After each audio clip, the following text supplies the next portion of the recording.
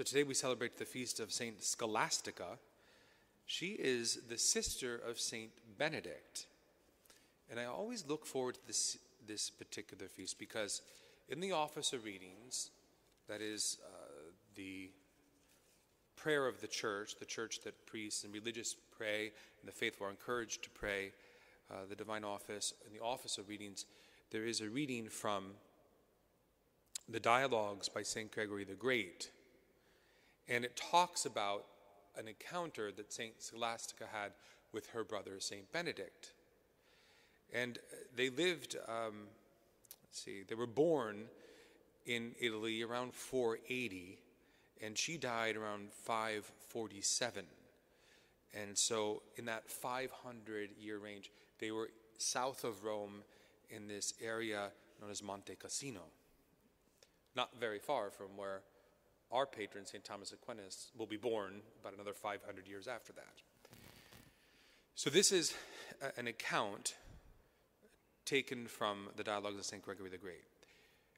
Scholastica, the sister of St. Benedict, had been consecrated to God from her earliest years. She was accustomed to visiting her brother once a year. He would come down to meet her at a place on the monastery property, not far outside the gate. One day, she came as usual, and her saintly brother went with some of his disciples. They spent the whole day praising God and talking of sacred things. As night fell, they had supper together. Their spiritual conversation went on, and the hour grew late. The holy nun said to her brother, "Please do not leave me tonight. Let us go on until morning talking about the delights of the spiritual life." "Sister," he replied, "what are you saying? I simply cannot stay outside my cell." When she heard her brother refuse her request, the holy woman joined her hands on the table, laid her head on them, and began to pray.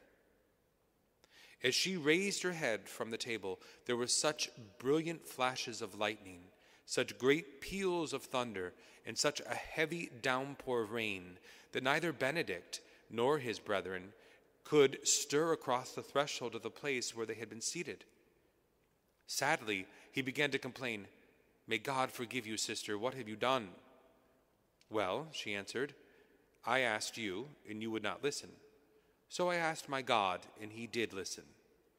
So now go off, if you can, leave me and return to your monastery."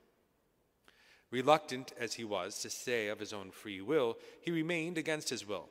So it came about that they stayed awake the whole night, engrossed in the conversation about the spiritual life. It is not surprising that she was more effective than he, since, as John says, God is love. It was absolutely right that she could do more as she loved more.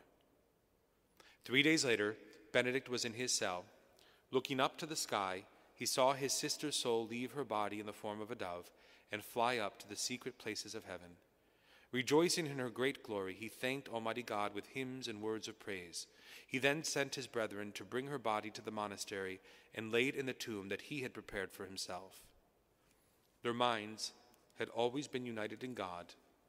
Their bodies were to share a common grave.